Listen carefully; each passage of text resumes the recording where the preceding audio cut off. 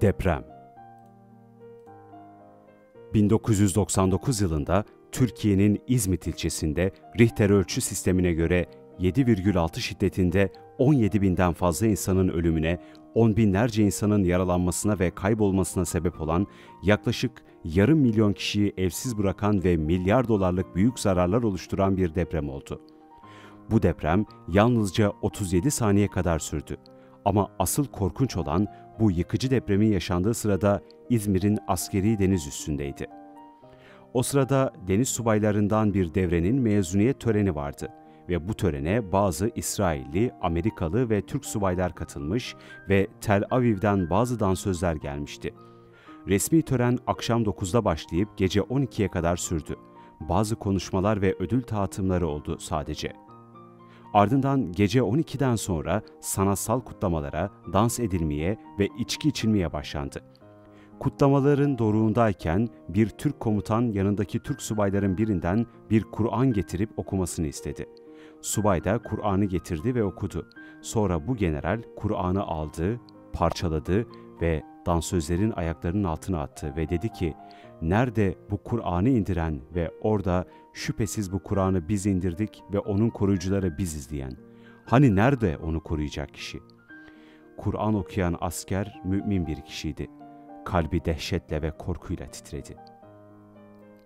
Geri çekildi ve son hızla koşarak oradan kaçtı.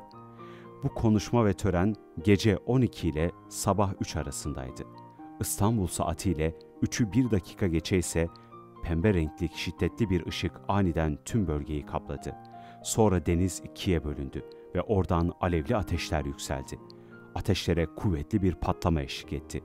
Sonra Allah'ın emriyle bu askeri üs tüm alet edevatıyla, askerleriyle, misafirleriyle, ahlaksızlığıyla ve dansözleriyle sadece 37 saniyede denizin dibine girdi.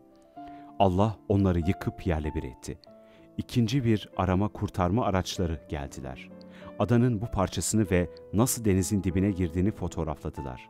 Daha sonra bir komutanın masasını ve üstünde hala isminin nasıl olduğu bir bakır levha buldular.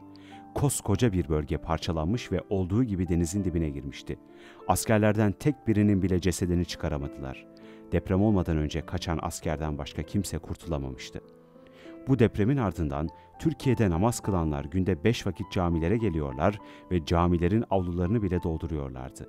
Ve imamdan Allahu Teala'nın kelamını dinliyorlardı. Bir şehri yok etmek istediğimiz zaman şımarık varlıklarına yola gelmelerini emrederiz. Ama onlar yoldan çıkarlar.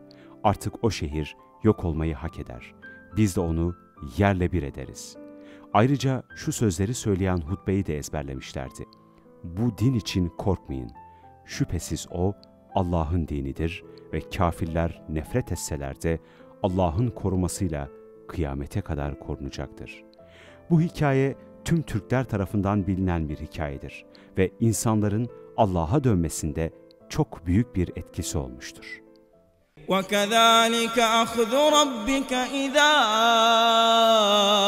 أَخَذَ الْقُرَىٰ وَهِيَ ظَالِمَةٌ إِنَّ أَخْذَهُ أَلِيمٌ شَدِيدٌ إِنَّ فِي ذَٰلِكَ لَآيَةً لِمَنْ خَافَ عَذَابَ الْآخِرَةِ ذَٰلِكَ يَوْمٌ مَّجْمُوعٌ لَهُ النَّاسُ وَذَٰلِكَ يَوْمٌ مَّشْهُودٌ وَمَا نُؤَخِّرُهُ